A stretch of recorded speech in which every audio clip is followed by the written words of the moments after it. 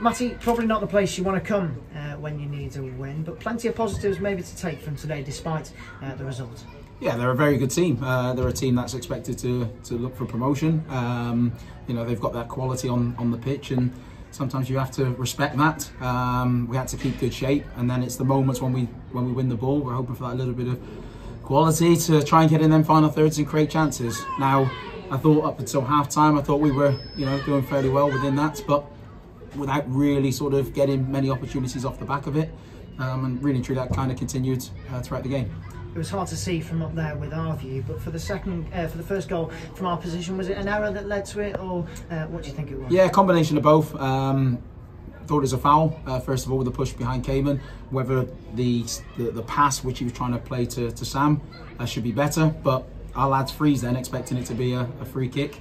Referee doesn't blow. Ball gets flashed across. It comes out. Great. Actually, it's a save and a hit the post, and then the rebound. They're quickest on it to give them an opportunity to take the lead. So massively disappointing, because again we're in a position where we had the ball. Whether it's a foul or the set should be better, we should clear that, and we shouldn't be in a position of conceding a goal. You mentioned John Torrance there, maybe his last game for the Rangers, we don't know about that, but some fantastic saves out there from him today. Yeah, he's done that throughout since he's been here. Obviously, as a goalkeeper, when you make decisions, and sometimes if you get them wrong, you get punished. But, you know, he made a couple of important saves to keep us in the game, but unfortunately not enough. And we saw you interacting with the fans at the end of the game. And word on their support today, travelling in their numbers. But do you understand their frustrations at the moment? Yeah, 100%. You know, I appreciate their support, because that was a fantastic support here today. You know, we want to give them more. And I went over because, you know, I respect, and, you know, we listen to their opinions. You know, I have mine in terms of how it goes, but it's easy to watch and see it from a different angle and a different view. So I went over to listen to their opinions, and like I say, we're all supposed to be in it together, and like I say, I'm happy to go over and have that chat. I want to win games of football. I have to respect as well, they're a very good side and it's a difficult place to come, but we came here to win the game. Unfortunately that wasn't the case, but in football there's a lot of games in quick succession, and we have to roll our sleeves up, and we have to dust ourselves down, and we have to go towards Tuesday. Now, unfortunately, with the two today in the second half, it takes us to 14 goals conceded in the second half so far this season. Do you think that's down to anything in particular?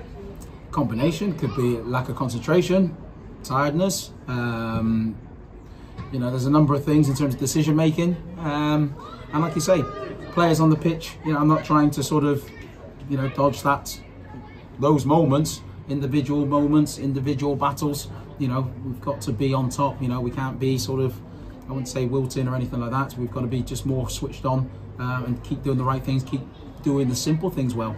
Not an easy place to come at all, but unfortunately to say as well, no shots on target. Would you have hoped to see maybe some more from us today going forward? Yeah, always. You know, never go into a game not wanting to create opportunities to score.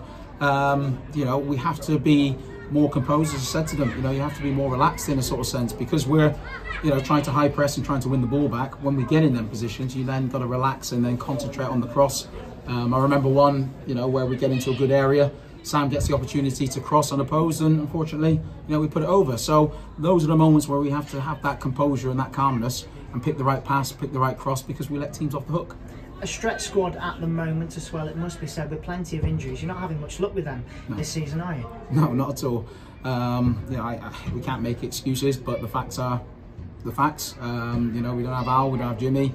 You know, Cayman and Sai have just come off with niggles with their hamstrings, so I keep my fingers crossed that it's not too bad. So it's difficult, but we have to work with the squad we have. A valiant effort we saw though from the boys today, and we saw Jack Massey's introduction as well. He's been signed. Can you give us the information on him and about that deal? Yeah, he's a young prospect from Accrington, a winger. He's got a bit of pace about himself, wants to learn, wants to improve, and hopefully we can, you know, nurture him and help him, you know, improve whilst playing with ourselves. So, you know, he's in for a month to start off with and see how he gets on. And hopefully he can bring something to Stafford.